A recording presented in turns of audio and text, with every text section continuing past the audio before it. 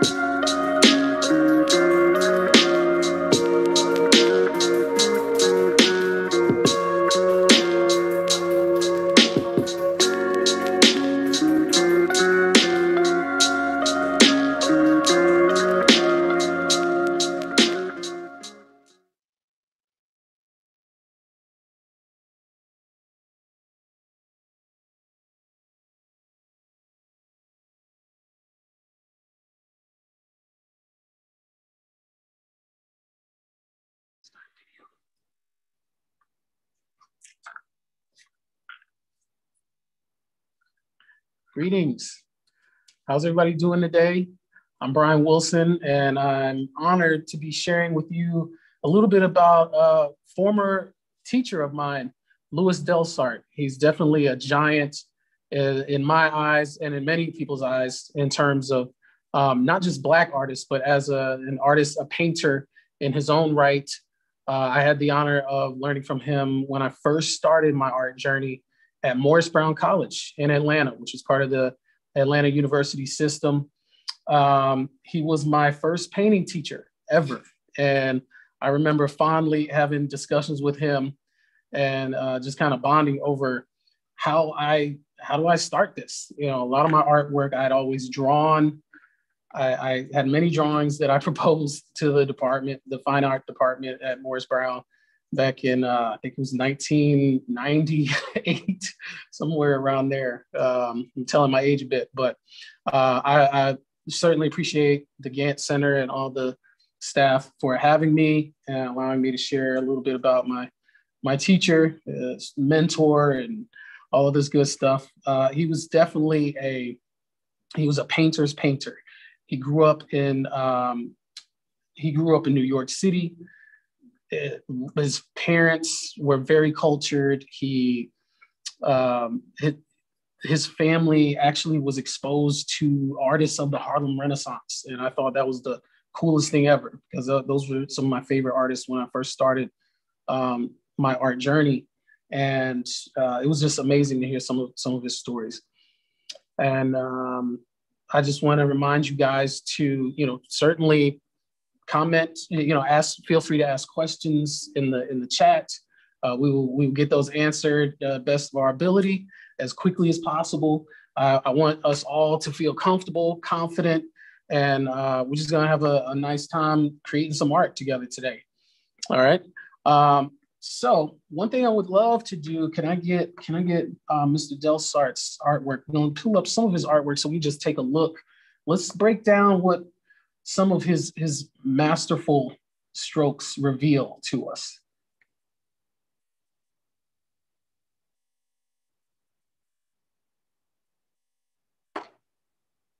We'll bring that up here in just a second.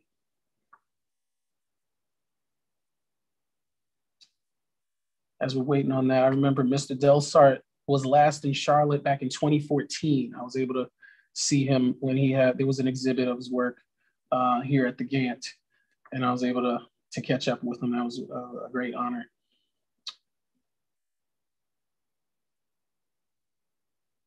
All right, New Jersey. I'm a New Jersey native myself. Grew up in Piscataway, New Jersey. We moved around a lot though. My parents had us between Jersey and Georgia. Wasn't the greatest, but I got to see two very different sides of the country. And one thing that really relates to the work of Mr. Delsart, he was very expressive. He was a realist, but it's more of an expressive type of realism. I like to call it like a lyrical realism, because there's so much movement, there's so much texture, color, as you'll see when we get these images up for you in a bit. One of the things he really zeroed in on, I think, in his work while I was under his tutelage, was recalling and memory.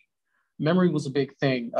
Just those fond memories of his childhood, documenting the Black experience. He's seen a lot. He was born in 1944. So coming up from that era, he came up in an era where there was definitely a lot going on socially, as, pretty much like we see today, but we have our predecessors from the 50s and 60s to thank, and he came up during that era. And so that certainly influenced his work as artists. That's what we do. We document the human experience, but even more specifically, we get to document, American life through the Black lens is how I like to think about it. And he was a master of it. He was a master of it. So we're gonna try to mimic some of what I analyze as I look at his work. I'm just gonna see if we can bring that up. If we can't, if we haven't, I might need to show it in a little bit. Oh, hold on. Here we go. All right, here we go. Perfect. This is one of his awesome works here. You see definitely reminiscent of like a family gathering. And this could well be reminiscent of some of those artists I spoke about from the Harlem Renaissance. His family was very cultured, as I told you, musicians, writers, other artists, you name it. And he was well-traveled. And just let's break down some of the formal elements of the work, because that's what's going to help inform us as we dive in here to our work in a little bit. So let's first and foremost, color, right? Color. Wow. That's how we that's probably the first thing that pops when we look at any work of art. But one thing I remember about Mr. Delsart's work, and still to this day, look at how bold and bright these colors are. Generally in nature, we don't see colors as intense as what he uses. So his work is very evocative like that. He used color so easily. And a lot of people think it's, let's just throw color here. It was so well placed. That's one thing I just really, really appreciated. Look how bright these yellows are. Look how bright the blues are. All of the color like that. Magenta is not your typical red, right? Let's move on to texture. Sometimes you can find some of the water from the diluted paint causing some distortion. If you look down the bottom right corner with those figures, even the figures, you pay attention to the figures, they look realistic. He was an incredible draftsman. He was always drawing. That's what he did since he was a kid. But the focus, if you can tell, is not really in how realistic the figures were. It's really about him giving you the impression of this moment in time, this particular memory, right? So a lot of different types of texture that he's using. Layers. Cool. All right. So one thing you notice also is how not only is he placing flat color, but colors are running into each other. There's overlapping going on. Incredible sense of depth that he's creating without really modeling. If you really take a good look, if you look at each individual figure, they're not over modeled, which in this case, when I say that, I'm talking about how realistic he's going in and getting all the folds of the color, all the nuance of the facial features and everything. Really, from a painter's standpoint, if I wanted to do a elaborate portrait, it would not come out like this, but the focus is different. His intention was not to really zoom in. He doesn't want the viewer to just stop and rest upon one face. It's about the whole composition. And that's one thing we want to talk about here. So composition, what do I mean by that? Composition is how we arrange this work of art. So I have this board that, I suggested, whatever you were able to get, as you join me today is cool. But the space, this is one thing we talk about. One of our elements is space. Okay. So this is the area I have to work within. And one thing I like to tell my students is you want to take a couple of minutes just to plan how you want to organize your space. So I do what we call thumbnails. Okay. Thumbnail sketches are a way for me to kind of get an idea of how I want to place my figures or whatever I'm doing. Now, what I chose for my piece today was I'm going to make this somewhat of an expressive self-portrait, just because I'm a figurative artist. You can see my work here. Behind me is from my series Balance, my juggling act. So I'm balancing, being a father and my own artwork. So those are my two great passions. And, it is a juggling act. So I'm a figurative painter by heart, by nature. So it was natural for me to choose a self-portrait, but that doesn't have to be your option. Shoes can be symbolic. I know one thing, if I'm not doing a self-portrait, one thing I'm doing is collecting shoes.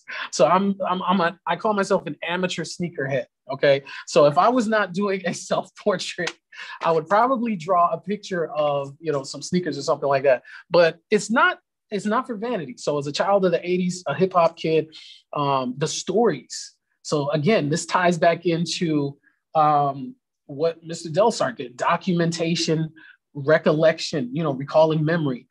For me, sneakers, and for many sneakerheads, it's like collecting these shoes that represented a memory. That was a special point in time. And the way I love watching documentaries on sneakers because that's an art form, designing art. So I throw that in there because any of you who are like, oh, I don't know, I can't draw people. Listen, I'm not judging anyone's, ability to do portraiture. That's a whole other workshop. That's a whole class, semester, year-long class, right? That's a lifelong journey if we're talking about portraiture. But remember, as I pointed out earlier with Mr. Delsart's work, this is about exploring memory. It's about exploring and documenting how you feel about a certain instance or a period of time. So back to composition. How do we dive in here? So like I said, I'm gonna give you guys, take 1 minute. Let's just take 1 minute. And if you have a blank, clear sheet of paper, a few boxes here.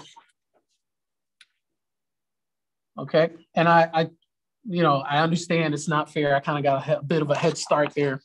But I just played around with my reference image. Thank you. So you can see my reference image here. It's a self-portrait that I just took in my house a while back. And I get in the habit of documenting, every so often I'll take a self-portrait, sort of like the great Rembrandt did way back in the day, just to see how you've grown and changed over time. So here you can see I've placed the figure, which is myself, pretty central in the space. And I'm just coloring that in just so you can see.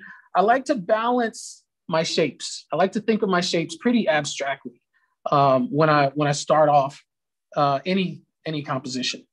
So here you can see where it's more central.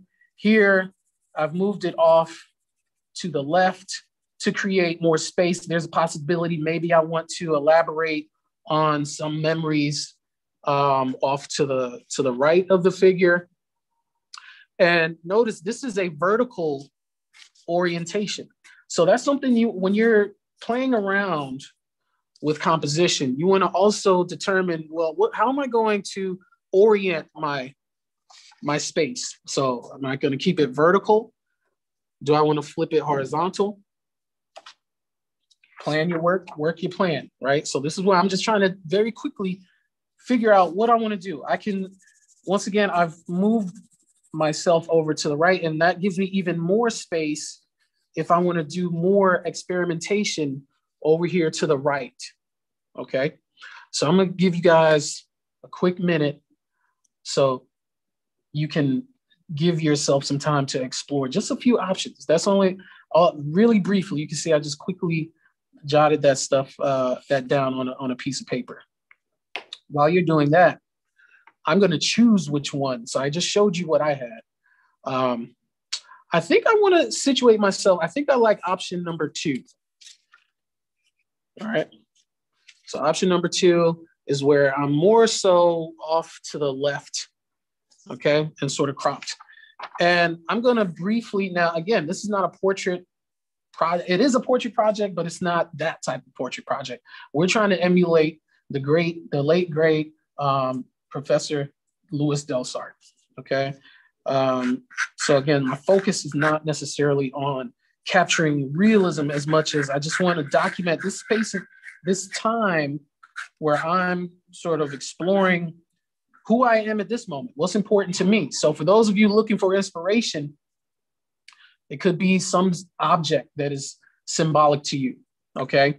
It could be someone offered that they were from New Jersey. What landmarks do you remember from New Jersey? What do you remember about the landscape of New Jersey or the cityscape, depending on which part? Because I know all my Jersey fam knows that some people don't realize there's a lot of country in New Jersey. There's a lot of farms. And then there's the very city-ish part. You know, a lot of people think Newark when they think New Jersey, right? All right. So anyways, let me just a light sketch from in pencil, just so I can kind of capture general shapes, guys. And all my young ones out there, again, use shapes. Use basic shapes to represent who you are or whatever it is that you're drawing. Might not even be drawing a person, okay? I'm gonna leave it simple like that. I can go over this. Let me just take a quick second and just talk to you a little bit about what I have out. So I do have some board, or if you have heavyweight cardstock, you might be wondering, why is this board that weird color? As a painter, I've been painting probably 17 years now.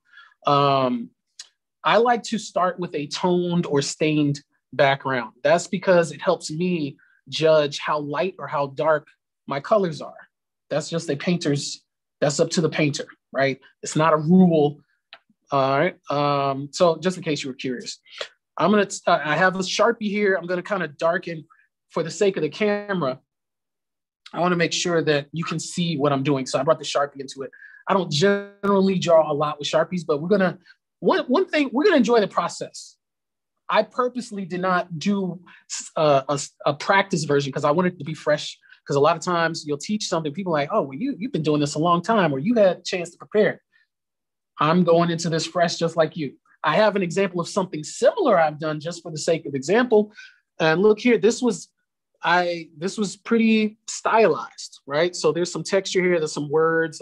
I did this at a workshop that I attended a while back. There's a raised surface here. This is tissue paper as opposed to construction paper. Again, we're going to experiment with some stuff. So I got my Sharpie. Remember I said Mr. Delsart used very intense colors. So intense colors come right out of the tube. That means that I didn't mix anything to dull the colors down. And that's pretty much what complicates color for a lot of people is like, well, how do I get that right color? We're not worried about matching color today, right? That's another workshop, another time. So here I've got yellow, I've got a blue, and I've got a red, pretty close to the primary colors and I have white, sorry, and I have white that you may have learned. I know everybody probably had at least one art class in elementary school or, whatever.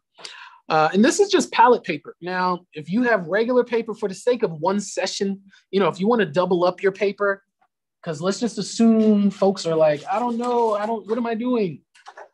If you want to fold it again. Well, actually just fold it once. And you do similar to what I did, just place, some daubs of color at the top there. As long as it lasts long enough for you to do a session, which this is a very short, once we start actually doing the drawing and painting, 40 minutes is going to go by really fast. So that's why I'm talking fast. And I'm going to try to, I'll take a quick second to, if anyone, I know there's some chats in there. All right. Everybody's good? Awesome. What am I missing out? Oh, brushes. Anytime you're going to paint, We gotta have brushes, right?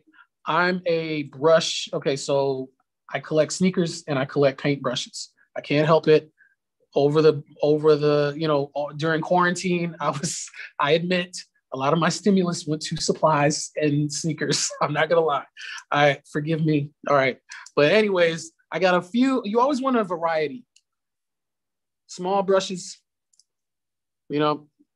slightly bigger brush. I kind of gauge my sizes of my brushes based on the surface that I'm using. So it's not really a large surface. It's pretty medium. It's not that small. Depends on your definition of small or large. Okay. I did mention probably in the supplies, a spray bottle. Remember when we looked at Mr. Delsart's work, you did see some splatters. How do we get splatters? Well, you kind of spray them on. There's several ways. Some people use brushes, like I've even seen people do toothbrushes, and you have some paint on there and you kind of do the thing with you would have to get your hands dirty. I'm one of those gentlemanly painters where I try to stay clean as much as possible, but that's not everybody. Unlike Mr. Delsart, he always had that smog. If you look up pictures of him online, he literally did wear that smog. Like when you think artist, anytime I thought artist, he fit that stereotype, like the smart paint splatter smart everywhere. But anyways, brushes, and I think we're good to go. All right, so let me go over my drawing. I tried to make sure I stalled while you guys did a little experimentation with your thumbnail sketches there. I'm going to draw in Sharpie, which is something I don't do, but I'm experimenting. I don't generally draw in Sharpie. I'm just going to I don't want this to be overly realistic. So I'm trying to choose my lines very carefully. Trying to capture this hoodie. I purposely took this picture in a black hoodie. Who remembers why, we're in the midst of Black History Month. So who thinks they know why it's important for me to capture myself, a black male, in a black hoodie? What connotations do those have for you? So I'll check back to the chat in a bit to see what you guys had to say about that. All right. I'm gonna get a little bit of my indication of my hair. Okay. Basic nose. Again, I'm not checking to see how realistic you are. Let me get my mouth in there, my cheesy mustache and goatee. There's my eye. There's one eye, an eyebrow. Boom. Okay. Now this looks nothing like me, but again, I'm not concerned with that right now. Okay. All right. What I want to do, one of the reasons also why I wanted to have some Sharpie, if I want to kind of start this base layer. Painting, I don't care what your approach is always going to involve layers.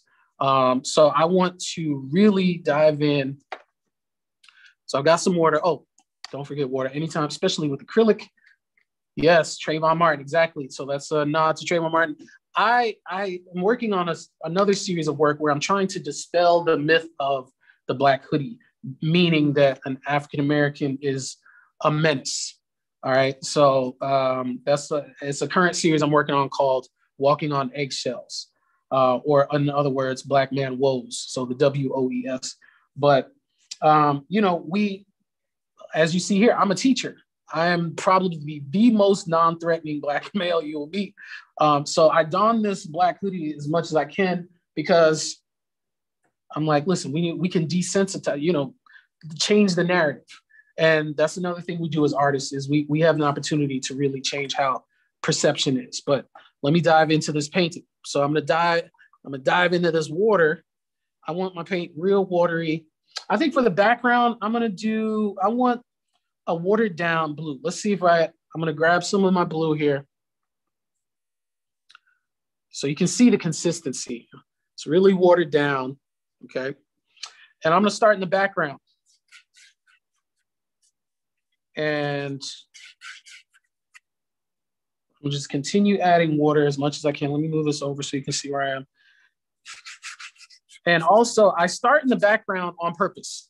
I tell my students I work back to front, dark to light, okay? I'm just gonna scribble that in.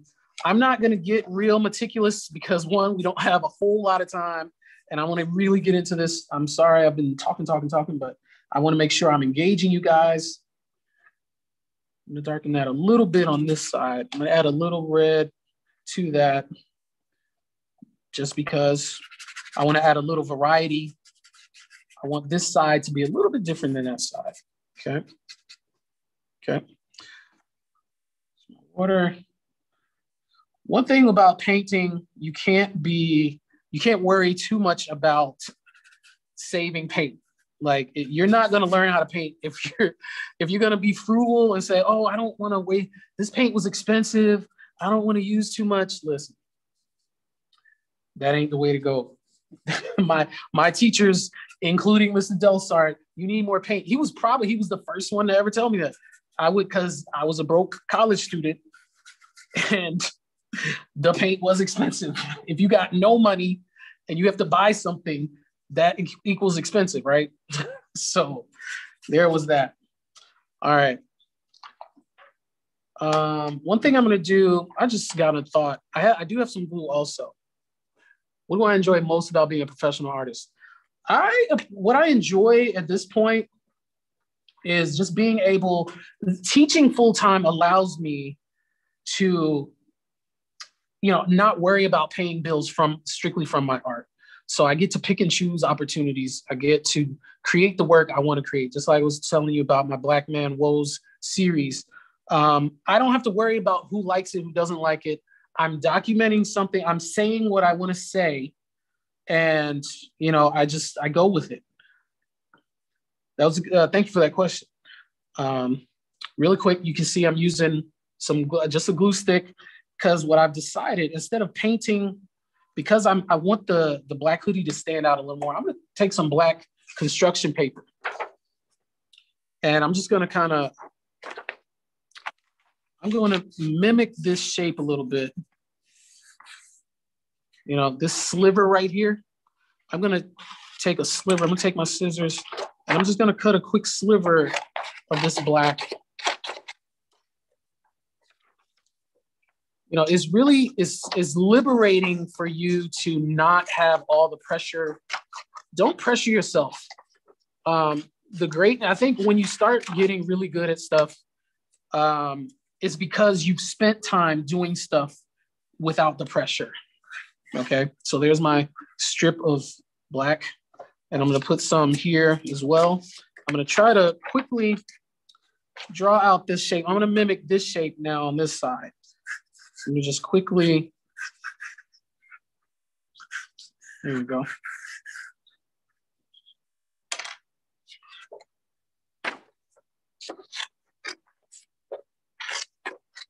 Cut that out. And you know what? You don't even have to use scissors all the time. One of the things, I like the immediacy of experimentation. And that's one thing Mr. Delsart did endlessly. He was always experimenting. He would work back into pieces that he began over and over. So yeah, he spent a lot of time working and reworking and working some more. So that's the process. I tell my students all the time, don't forsake the process. You can't don't go into a project thinking, oh, I have to get this perfect. I have to get this just right or else it's a failure. Well, we need that. We need that failure. I heard a video that Will Smith did that I shared with my students a few years ago. He said, fail early, fail often, and fail forward. And I love that because I'm like, well, yeah, we got to change our perception on failure. And artists know this more than anybody, I think, is the only way we're going to get anywhere with our work is trying and failing and then learning. Because nothing, any of us that have tried something and it didn't work out, you realize that lesson stood with you more than any other lesson, right? So that's just something to keep in mind. All right, so I'm gonna clean that up. So you notice I just put, I did have a white t-shirt on. Do I want to change that? Maybe, maybe not. I've got some other colors here. One thing I might do, I might rip, because I want to free you guys up. I'm not gonna do the scissors. I'm just gonna take some of this. I'm gonna rip this.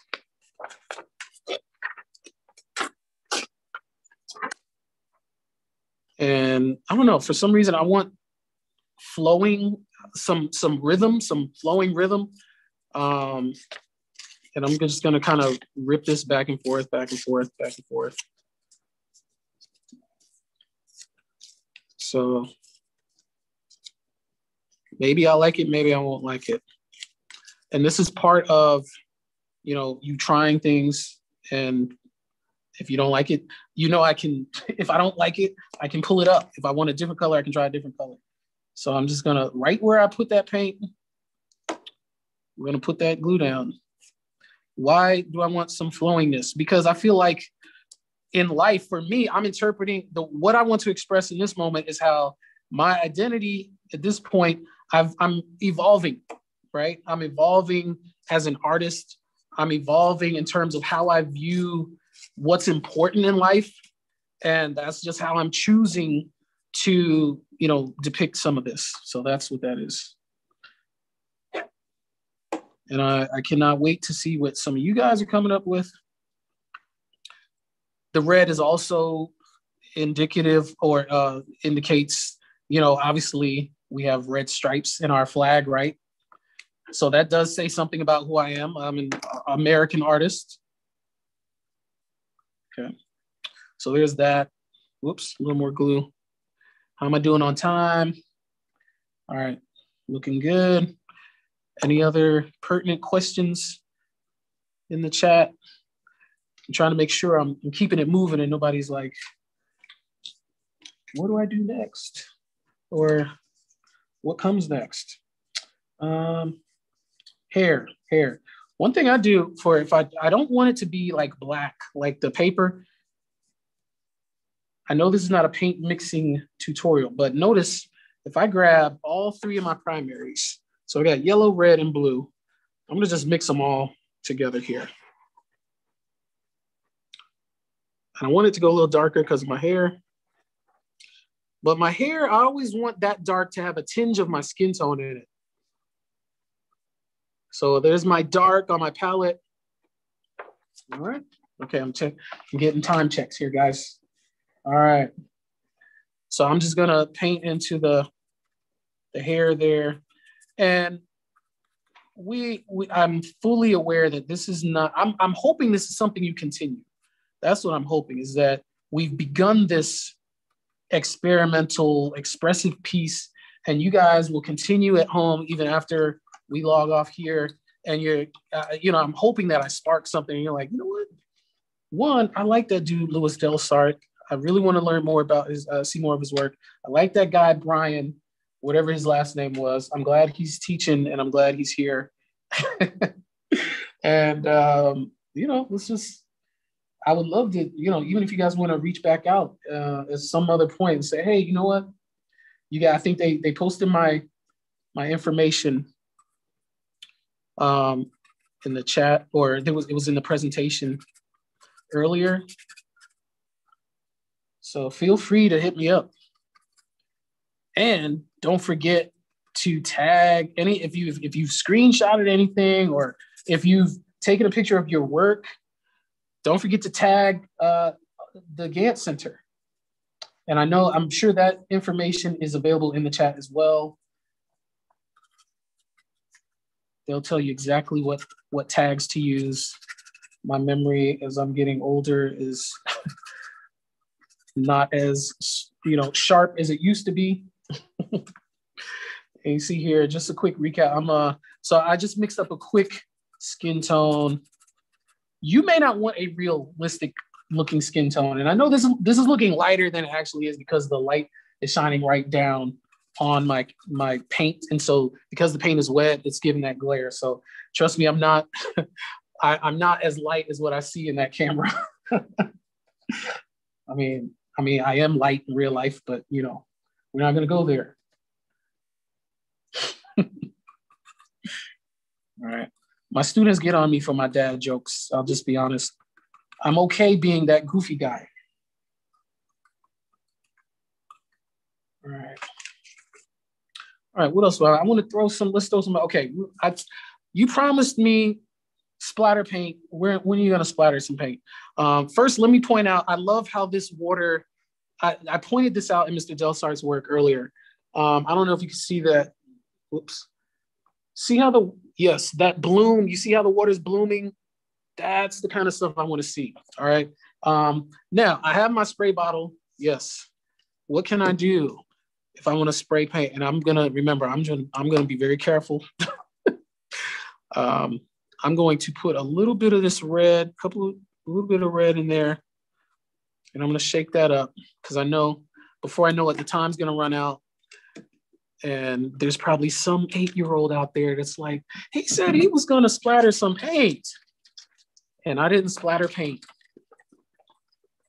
All right.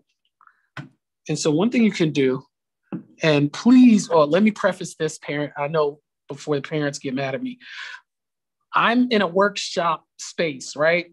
I'm hoping your space is covered. Do not try this without covering your table or having an apron on of some sort, because I don't want people mad at me.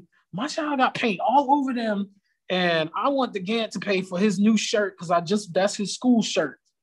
Okay, so here we go. You ready? I mixed it up. All right. Actually, there's some paint, you can barely see it. Now, some of that water is going to, actually, I only used, I may not have mixed enough, but you get the idea. I also, as a backup, I brought an eyedropper. I'm gonna put more paint in there. I do see some pink running, especially in that white, but again, because of the camera, I'm not sure if you can see it. And this was the only spray bottle I had in my house. Sorry. There are better atomizers, is what they call them. They're like smaller bottles, but there's like a little squirt top. Okay. There we go. Some of this there we go. Like, I can let the paint run. There we go. There's more paint. I don't know if you can see the paint that's in there, but you know. Another thing you can do, let me see here. I can open this spray bottle. I have an eyedropper. I squeeze that, put that in there. Okay. That seems to have come out better than spraying it. And this is process. You experiment with the process. All right. So this eyedropper sees, look, I'm gonna bring. So you see, I'm trying to play on that, and I'm adding layers. I'm overlapping. I think I need a little more of that, but you guys get the gist here. I'm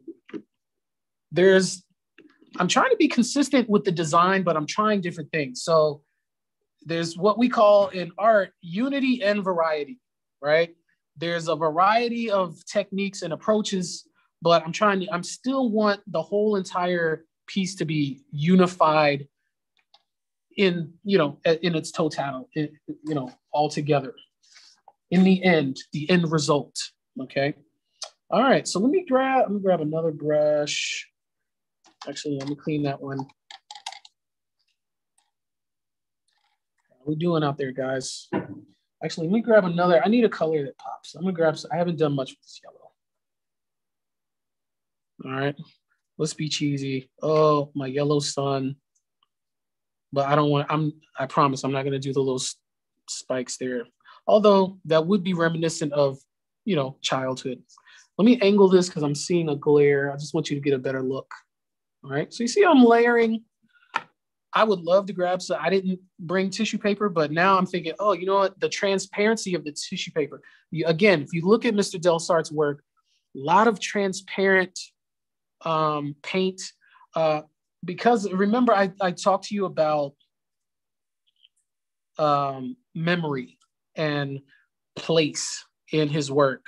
Sense of the impression of a certain time and space. All right, you'll be able to turn on. Okay, cool. Yeah, so I'm gonna get ready to see. I'm excited to see what you guys are gonna do. But yeah, I was talking about memories.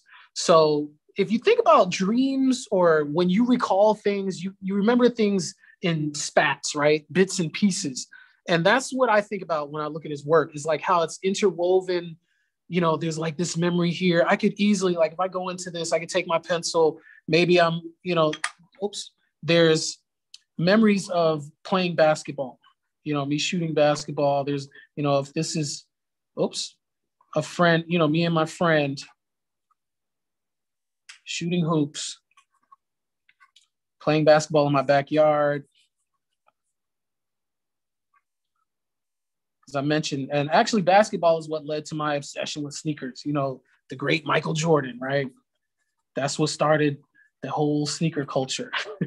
So I can sketch moments of time, and that's kind of what he did. Sometimes he would allow these bits and pieces of memory to meld together, which was really awesome. All right, I'm checking the time here. How am I doing answering questions, guys? All right, cool. All right, so there was some light. I'm always aware of my light source. I want this to bleed out a little more. So I'm gonna add some water. This is just plain water. And I just dab that on the side. I want that to kind of emanate from the sun. And so that's why I added the yellow highlights on my head, my jacket. So got some layers. See, this was the brief sketch. Now, if I had more time, I would go in and, make that a little more believable in terms of two guys playing basketball. But, I sketched that in there. I might think of something else, but let me see. What can I do what might I want to do? All right, 4 minutes until the showcase. So I got a few minutes to do what I'm going to do. Sometime, and check the chat to learn how you can, share what you've done. Because we're going to, in a few minutes, we're going to see what you guys have been up to while I've been running my mouth and trying to do this at the same time. Little known fact, it is not easy to talk and work and do art at the same time, but we make it do what it does, right? We make it work. We make it work. All right, what do I want to do? Actually, I'm going to add some more of this yellowish color just to kind of create the illusion of some of these wrinkles in my jacket. That was my my hoodie. See what else I want to do. Another thing I wanted to mention. So as you're working, what do I do if I don't like it? Well, paint is paint, right? So you let this dry and you can paint over it. Another thing artists do, I'll be honest, destruction is a part of the artist process sometimes. I don't mean throwing the whole piece out. What I mean is maybe you erase something. How do you erase paint? Well, again, you can take whatever this color is in the background. If I wanted to take some of this blue and if I wanted to do something else with this face, because I'm like, oh, that does not look like me. Remember, my background color was blue. I can go over this. I can, knock it back some. Your cool colors like blue, green, they make things recede or they go further back in space. Whereas your warm colors like yellow and red, they help things pop. So if you want something to come forward in your artwork, look at what colors you're using. Throw some warm colors, some red, some yellow, boom. But like I said, I want some blue, because what if I want to change that? And I'm just showing you, for example, if I wanted to change some of what I was doing. You're like, why are you going over the face? What? Well, remember, I can go back over it. It's okay. It's okay if I want to change that. Or what if I use this to kind of make myself more integrated into the background? And, the background is blue, so there we go. And then I can use another brush if I want to really make this the part of my face that's in light pop. I just use a lighter version of that color. So, I can mix up a quick skin tone, some orange, and a little bit of blue. That will make it go brown. As you can see here, bottom right corner, hopefully I can. And also changing the thickness of your paint. So right now, again, Mr. Delsart, a lot of transparency, transparent layer over transparent layer. And, but one thing about learning from artists of the past. You take from them what you will for your work, and then you put your own spin on it. So you might want to go a little thicker. You know, my paint, the way I paint is more opaque or thick. So I can use this to kind of pull my face out of the shadows, so to speak. All right, and I know that time was running down, so I might need to, all right, 2 more minutes to check the chat. Check the chat to share your work with us. All right, getting down to the nitty gritty. So yeah, I would definitely love to put another like 3 hours into this.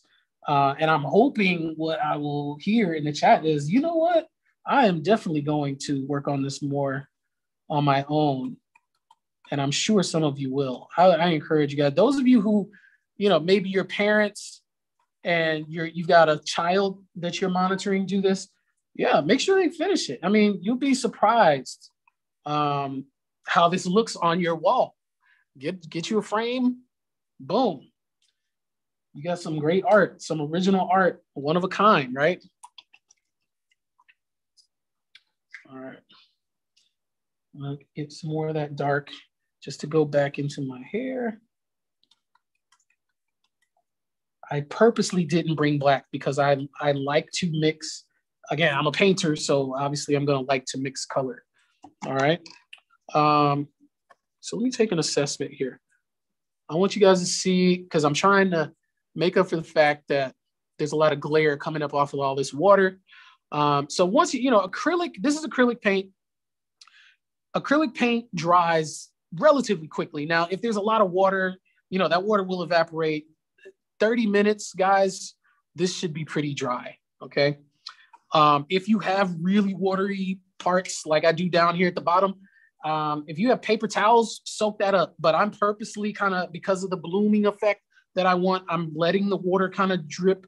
But if you don't like extra water, you know, just take some paper towel or something and lift that up. You know, you can take paint, you know, I can take some of this paper, lift up. So there's a lot of stuff we tried today that actually does have certain names, okay? But yeah, definitely. And one more thing before we stop. When you're done, sign your work. Sign your work. Don't be too crazy with it.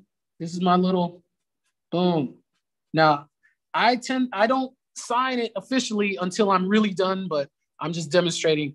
You know, when you're finished with your work, you know, don't forget to sign it. It's worth it. We know that was you. All right. Okay. So it is showcase time, guys. Now is your time to shine. I appreciate your patience with me and joining us today. So let's without further ado, let's take a look.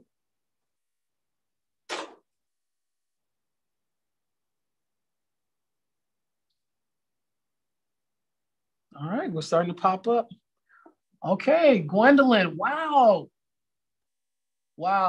Okay, see, this is what we're talking about.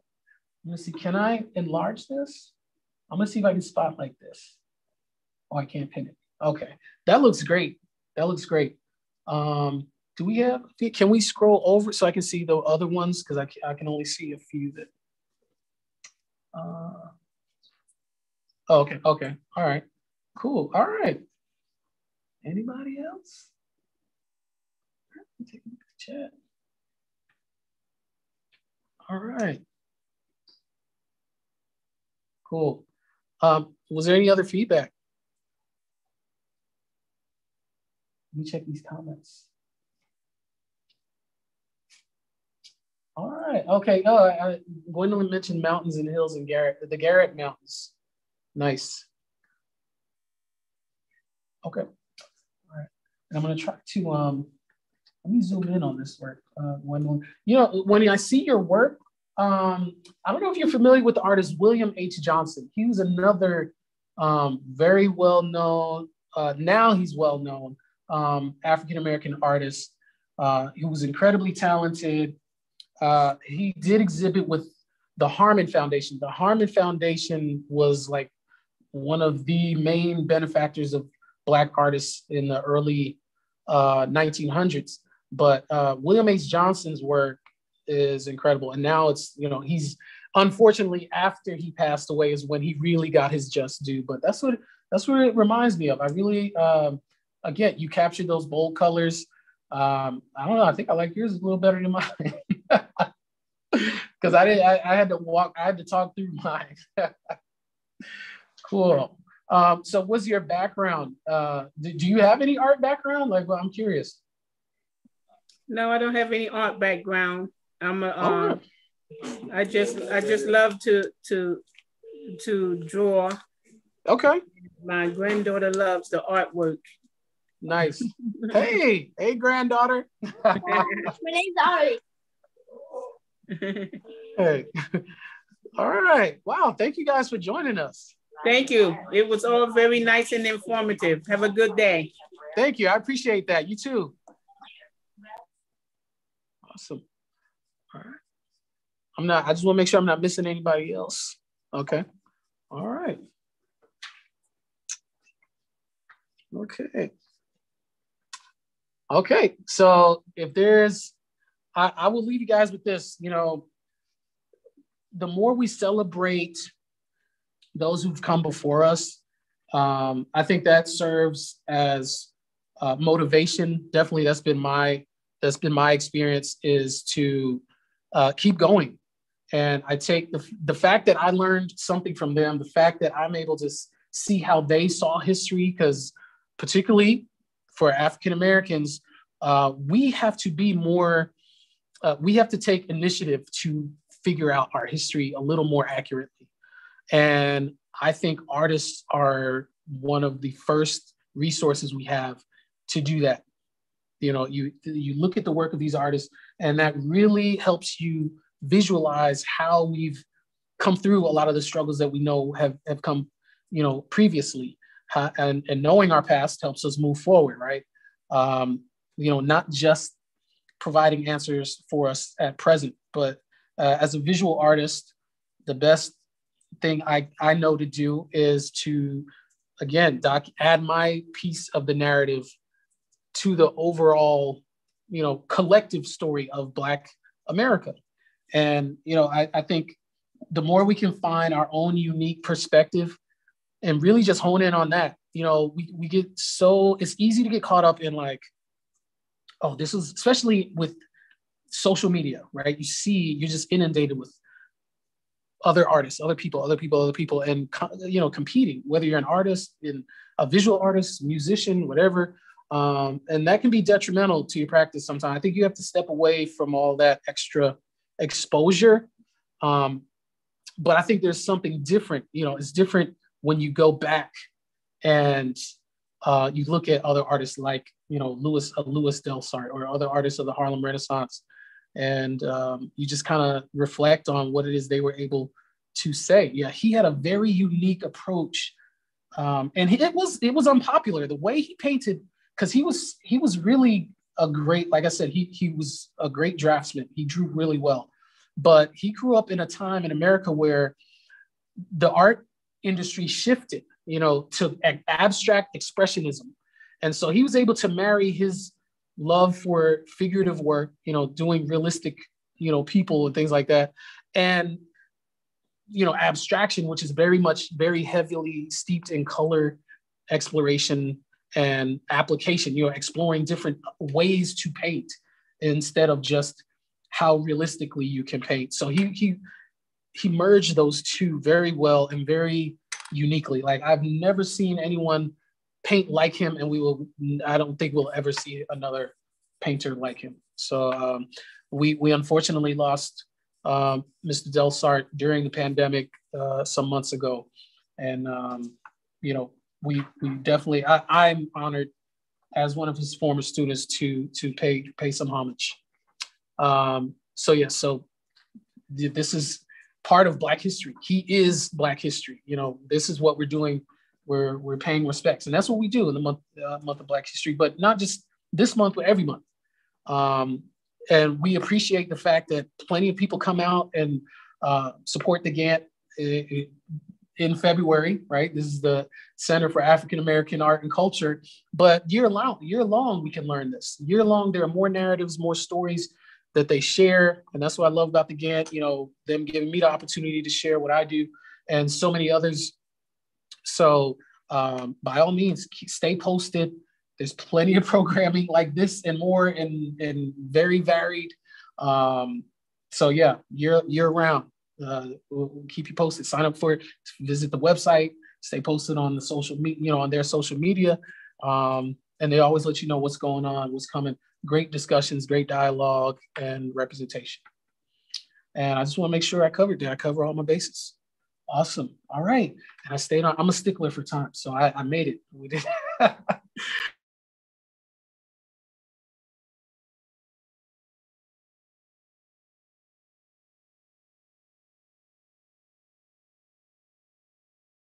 Get some fresh air for a change, and you know, keep creating. Add your piece of the puzzle to the greater narrative. And you guys be blessed.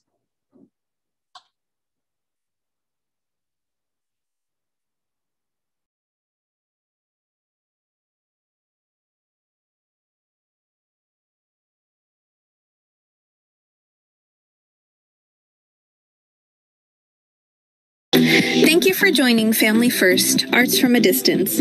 We hope you enjoyed this afternoon's program.